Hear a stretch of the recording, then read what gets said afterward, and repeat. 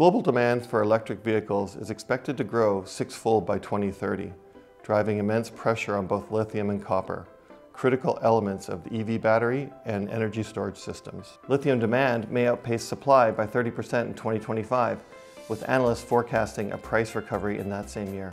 According to recent reports by both CNBC and McKinsey Consulting, copper is facing significant global supply disruptions in both South America and China amid rising demand.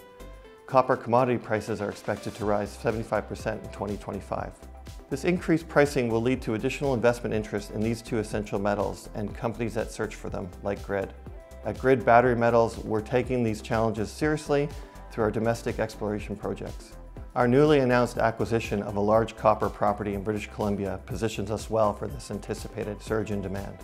Additionally, our lithium exploration programs in Nevada focus on sustainable supply solutions for the persistent demand in electric vehicles.